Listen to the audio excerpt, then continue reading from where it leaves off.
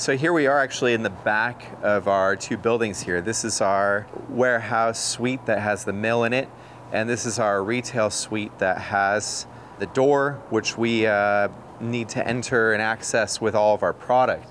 The interesting thing is we had this area marked off to learn, it's called locating.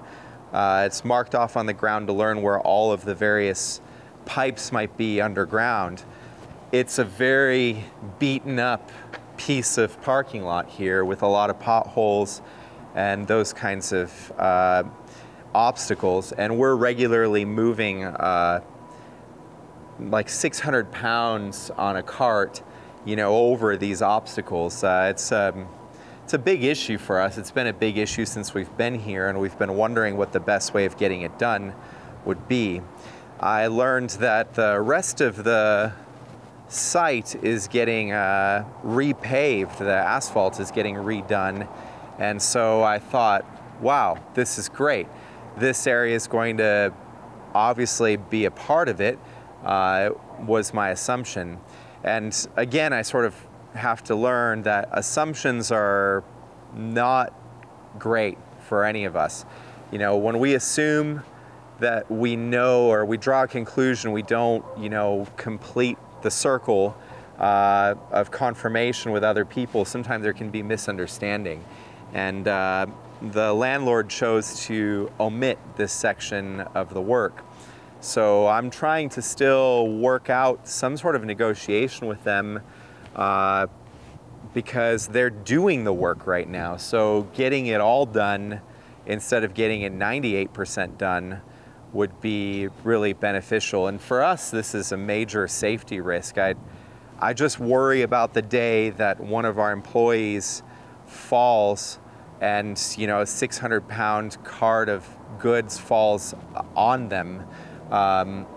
We could be held liable for that kind of a thing. And so one way or the other, we've got to see this through. I think the landlord should fix the parking lot that was already broken before we got here, but we are a part of a pretty large complex here, which is owned by a property management company, or managed by a remote property management company. So, and that changed hands a few months ago.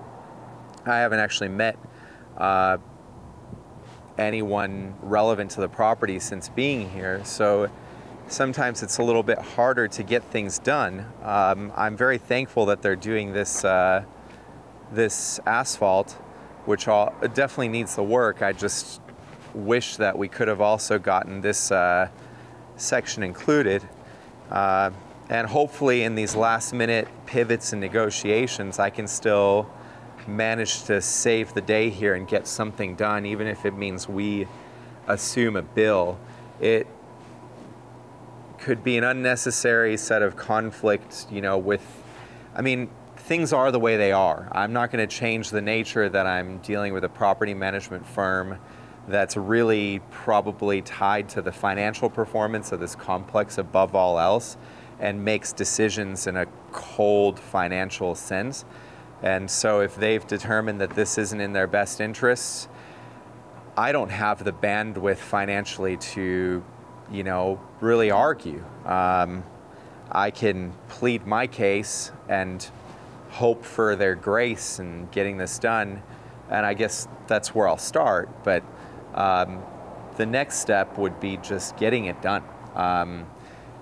It's hard to waste any more time. We've already lived with it for about a year, and we had planned on pouring concrete back here and doing the modification ourselves. And so I guess that's, from the landlord's position, that's going to end up being the thing that they're presented with. Do they want us to do this even though we have less of an interest in the property itself? We have an interest in getting from point A to point B. So, you know, we're not going to repave back there beyond what we need. We're going to pave ourselves a pathway, which I think is, you know, kind of an unfortunate compromise if that's what it comes down to. But we'll see how it pans out. That's the kind of thing that's happening behind the scenes, and especially when you think about multiple facilities and many people to interact with, these things are painful. It's not the only thing that the property management firm is dealing with, I'm sure, at the present moment.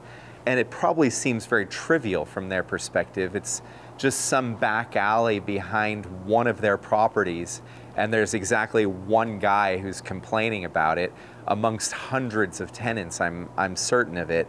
And so I'm just one little trivial thorn in their side at the moment. But for us, this is not trivial. I mean, I see OSHA back here, you know, giving me a hard time. I see other regulators, the health department back here, giving me a hard time. And so part of my responsibility nowadays to Proof is going through item by item and refining. And that work is not glamorous, and it takes time. I'd much rather be experimenting and making new products and doughs, and I imagine eventually we will find enough stability in our environment in order to rebalance that timeline of what I can spend in there.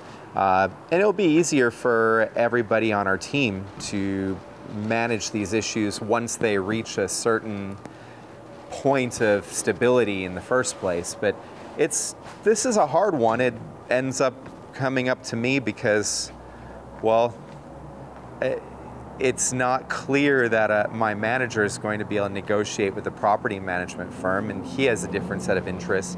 This is really an interest for Amanda and I to create a safe environment for our workers, and unfortunately for us, it seems like we are amongst the only people that care about this back alley at the moment. So it's just one of the many things that's distracting from our day-to-day work. And I think it's worth noting once in a while how much of this stuff there is. The larger an organization becomes, the safer it becomes to operate.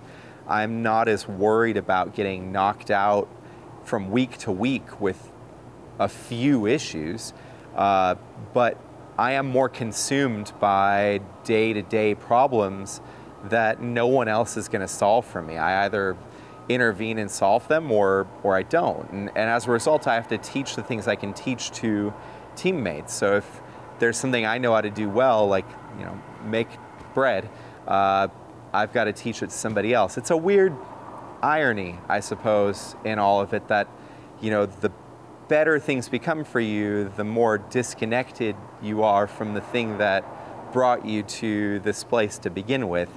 And for what it's worth, I hope to really do that rebalancing over time and find the right amount of time working on the products, working directly with the team, and then working on the business and all the business-related matters. But one thing that Amanda and I have been considering lately in all of that is that our hiring strategy might have to change in order to accommodate that. We have historically always hired people without really so much care about the experience that they had coming in the door. And in many ways, it has been better that way for a production staff member, for somebody that learns how to bake. We have a pretty clean slate and can teach them a sourdough method of baking without having to overcome different rhythms and habits that were formed from other baking experience. Plus, there's just not that many bakers that are experienced applying in the first place, so we've predominantly hired people that have had to sort of learn that. When it comes to the back office administration, business chores, I think they're a little bit more cut and dry across organizations. You know, payroll is payroll. Bookkeeping is bookkeeping. There's rules of the road, things that need to be done. And one of our approaches now is to hopefully hire some more experience into our administrative team so as to be able to free ourselves from some of those administrative chores. I have to be frank that I don't love the business administration side of running Proof. I much prefer the creative business development side of engaging at some level of the operation, whether it be in the front line creating new products that's really stimulating, whether it be strategically thinking about where the business is headed, that's more of a higher level, broader set of discovery. But I enjoy all of that kind of creative development. Yet the business requires administration. So we're actually in the process of hiring a new office manager, and we're bringing a different set of eyes to that interviewing process. We're screening for more of a background in administration and hoping that that's a good move. I'd be curious to hear anybody's thoughts on how they have overcome the challenges of scaling whatever it is they do that is technical, but then just becomes administrative, at the organizational level. Does your hiring strategy change as the nature of the roles that you have to offer change, and in what way? It'd be interesting to have that dialogue in this forum, as I'm sure many of you come from all kinds of backgrounds. In the meantime, I'm excited to be able to do some testing today, and so I'm going to take a look at that previous test that I was working on and get back to this.